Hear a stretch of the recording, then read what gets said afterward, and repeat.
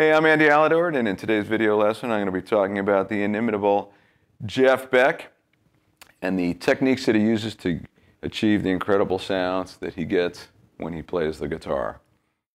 All right, I've got here a Jeff Beck model Fender Stratocaster, and one of the things about Jeff's style for the last number of years is he has his guitar set up in a very specific way that allows him to play in the way that he wants to play and achieve the sounds that he wants to achieve.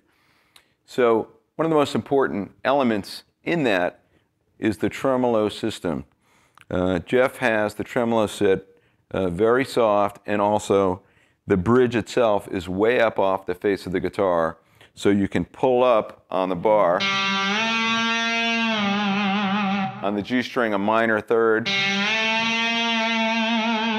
with enough room to vibrato. So actually, if you pull up as hard as you can, I have this guitar set to a major third, 2 whole steps. That way I can do a minor third and get a vibrato.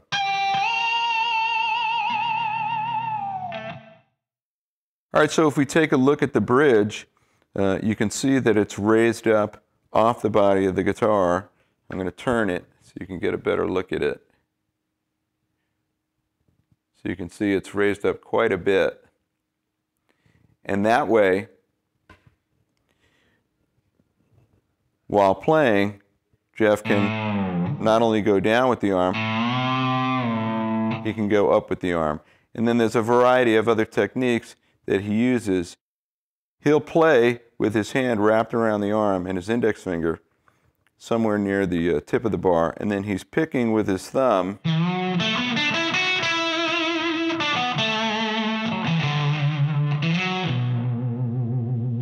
And in that way he can either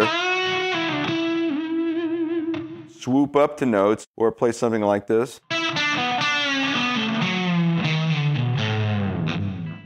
where you play a note and then you can use the arm to create an in-between note.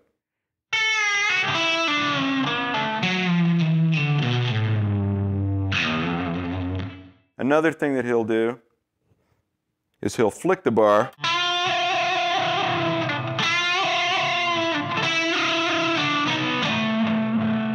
to get those flutters.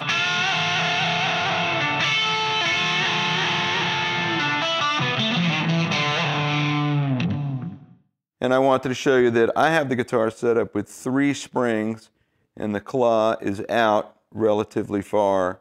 I would say to get the sort of a floating ability with the bridge and the amount of softness that you need, you certainly shouldn't use more than 3 springs.